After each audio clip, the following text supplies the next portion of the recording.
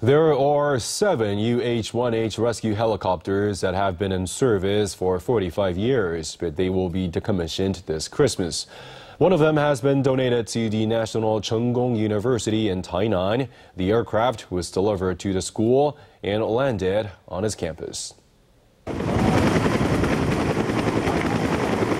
Circling the National Cheng University campus in Tainan, the helicopter's noise and the wind it caused caught everyone's attention as it landed right on the campus.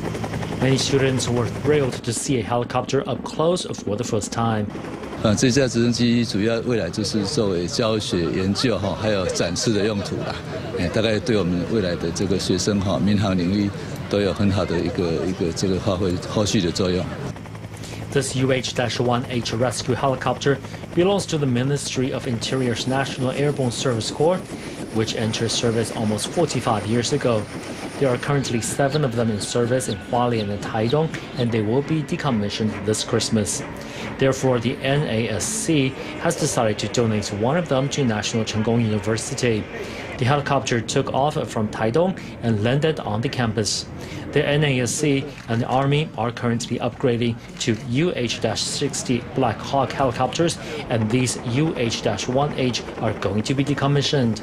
The school said that the helicopter will be moved to the hangar when it is completed, and the helicopter will be an educational tool in the future.